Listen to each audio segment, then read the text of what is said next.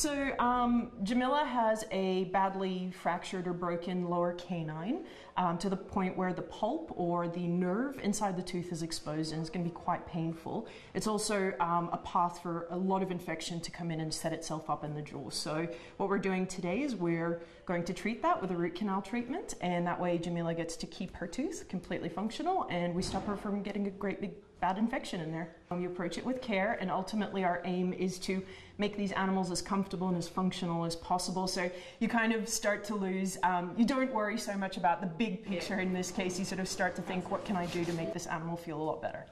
Let's say a normal cat's tooth, the entire tooth at best is probably about 25 millimeters this long. A tiger's tooth, you're looking at about 100 millimeters, so about 10 centimeters or so. So it's quite large, and we'll see, we'll definitely be measuring it in the procedure itself. Jumilah's tooth will look pretty much exactly as it does now. It'll have a little filling on the end of it, but we're not going to try and build it up again, simply because nothing man-made is going to be as strong as her own tooth, and she'll just knock it off.